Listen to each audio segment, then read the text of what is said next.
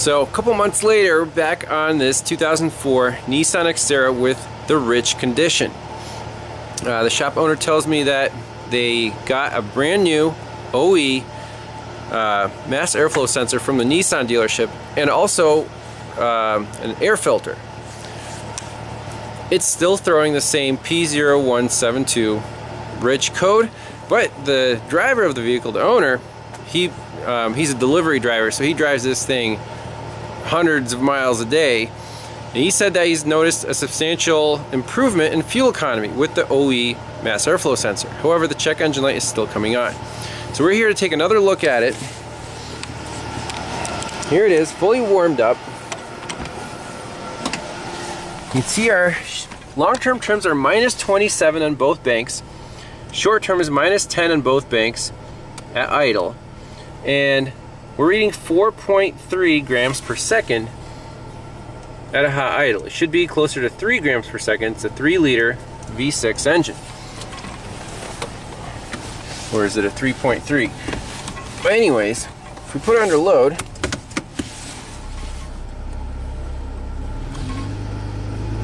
do the fuel trims get any better?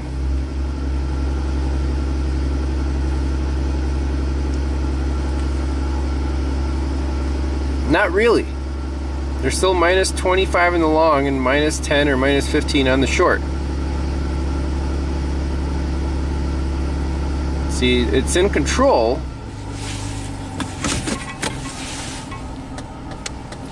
Back to an idle. But it's still way too rich. It's over-reporting the mass airflow. What are the variables here? OE sensor.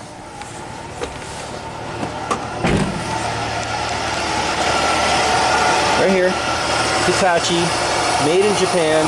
There's the part number, AFH7016A.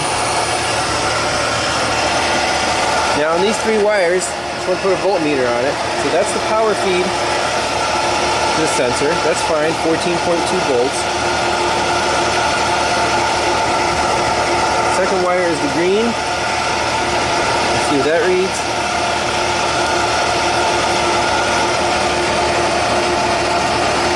57 millivolts, that's a good ground. Sensor ground. Finally the signal.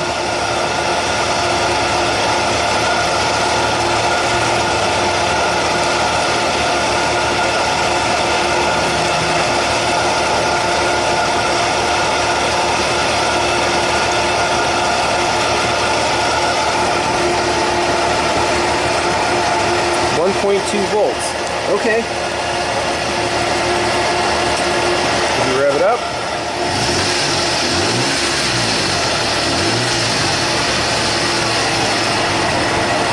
I'm guessing that should be closer to 1 volt. Well, let's write these numbers down. And I don't really know what other variables there are. So with the engine off, key on, we're reading about 300 millivolts, so 0.3 volts on the signal wire, and that's equivalent to 0.35 grams per second. Let me compare these numbers to what we saw before and see if this sensor is different from the aftermarket sensor, and then what else do we do? So looking up the OE specs on this mass airflow sensor, so it says key on engine off, less than 1 volt. Yes, we had 300 millivolts. Idle engine is warmed up to normal operating temperature, between 1 and 1.7 volts. We have 1.2, it's within spec, but why is the actual computer reporting 4.25 grams per second? Pretty crazy.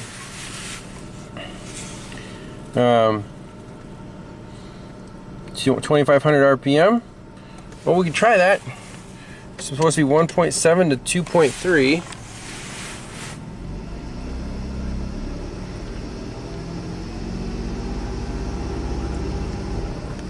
We'll have to look at the voltmeter. But idle to about 4,000 RPM, approx 4.0.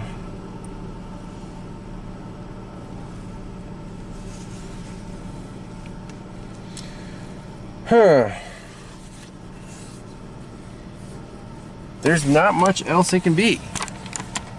Over-reporting mass airflow sensor, or the computer is not...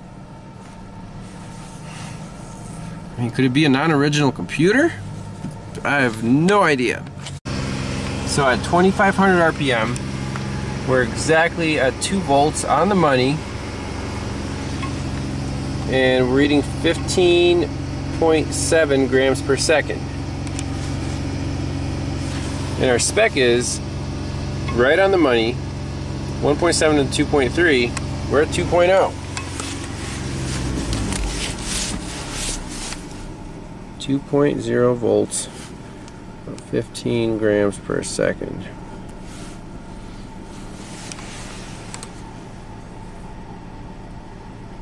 This just blows my mind.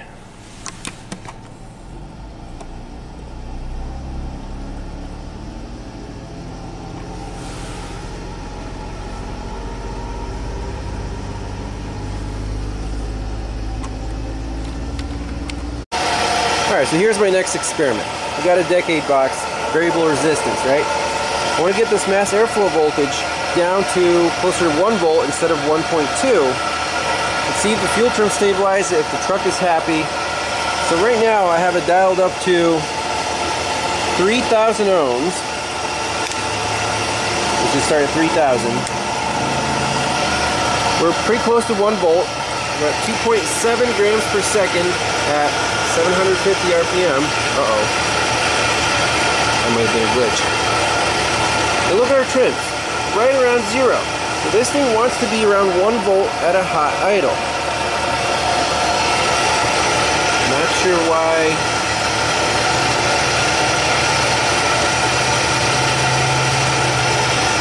This isn't changing, so I'm not sure why this is going weird here on the data stream.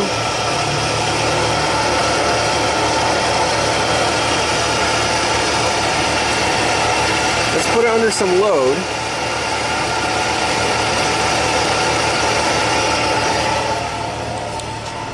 See how the truck responds. See how it, you know, runs. Let's actually shut it off.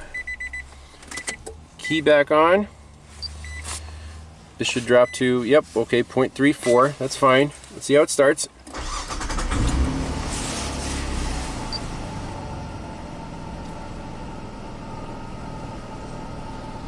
Fuel trims are single digits. I like it. Revs up great.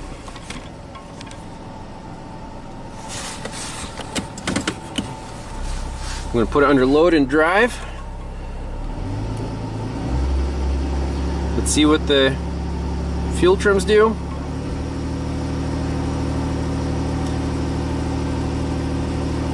Single digits, that should not set a code.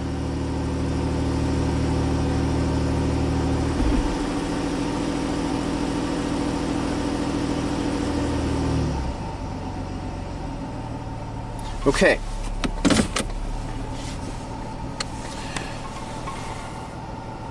Truck seems to be happy. Right around 3 grams per second at hot idle.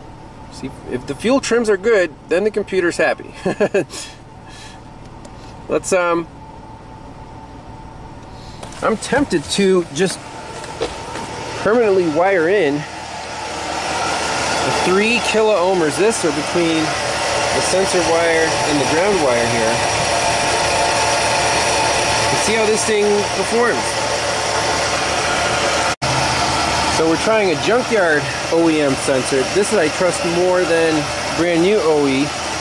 But we still have 1.2 volts, almost 4 grams per second. We're going way negative on the short term. It's not happy. But as soon as we add 3 kilo ohms of resistance, drop it down to 2.8, we should stabilize right out. 1.05 volts. Perfectly happy right there. That's what it wants to see. So you might say, there's still a problem there. Is there still a problem? Is the computer a little out of calibration? The sensor seems to be reading you know, I trust the mass airflow sensor now. That voltage getting to the computer, why is that reading slightly too much air? We don't know, but if it runs great with the bypass resistor, then this truck can keep on trucking. That's what we're gonna do. So in stock in the Radio Shack pile here, I have some vintage resistor packs, and we're gonna take a 1 kilo ohm plus a 2.2 kilo ohm in series. So just twist them together, and we're gonna tie this between the signal and the ground. See how it works. Alright, so this is with this resistor in place instead of the decade box. 2.9 grams per second.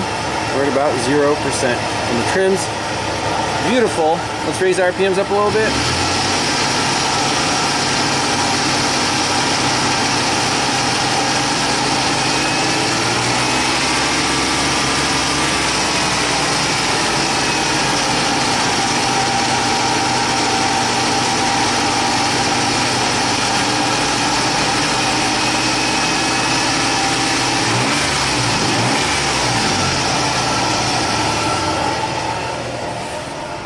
So I'm going to put it under some load.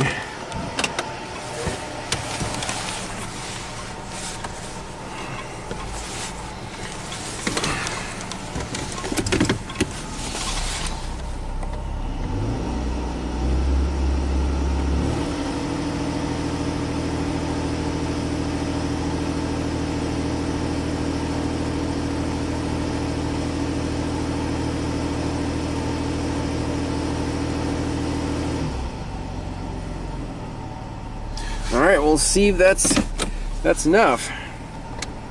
Yeah. Of course, Ryan, almost empty. Eighth, you know. Delivery guy. Yep. I've seen that before. So we're taking it for a spin with the resistor installed. I'm gonna give it a little more load. I want to see how it.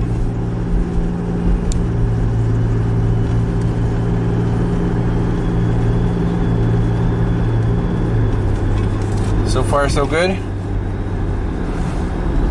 Okay. Yep. Try to do a little burnout from the stop sign. I want to see the response here. Make sure there's no hesitations, because, you know, delivery guys, they. Woohoo! All right. Not bad. Fuel trims are right on the money. So you want to go up a bigger hill? Yeah, we'll go up a bigger hill and then maybe take it for a 5-minute cruise on the highway or something, but just want to make sure that none of these fuel trim codes return. Alright, so wide open throttle test. Indeed, the oxygen sensor does go rich. Perfect. We've got good power. Alright, do like maybe half throttle. So that was open loop test. Passed with flying colors there.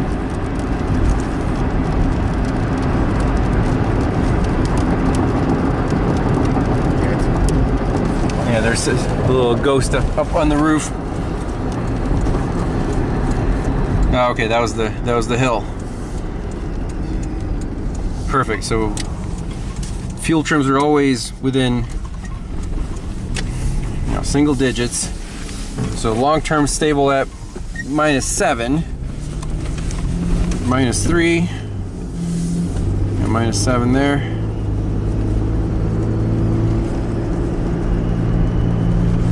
Depends on the load cell. But a huge improvement over -30%.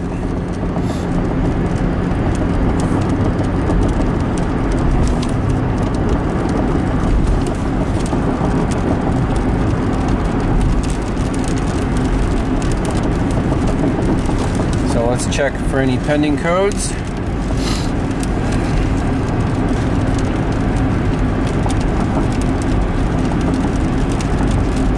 No fault code. All right, Bill. So far, so good. Good.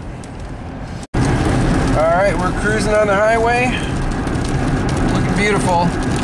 Got long-term trims within 10%, that's fine. Power feels good, Bill? Yeah. Yep. Okay, no check engine lights, no codes pending. So, I think we'll leave it at that. Again, this isn't my first resort is to wire in resistors, but in this case, don't find anything else wrong. You know, maybe the computer sensing circuit, just from age, it's a little off. What are you gonna do? We'll try a, you know, a 50-cent resistor versus a multi-$100 computer from a junkyard, which might not work anyways. Correct. If this works and it's reliable, then this is the optimal solution. And that's it. Thanks a lot for watching. We'll see you next time. Bye.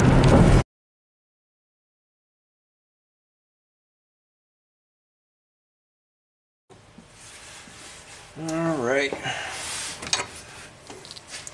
Here's our resistor pair, soldered in. Just tape the whole thing up, and this truck should be back on the road. No check engine lights.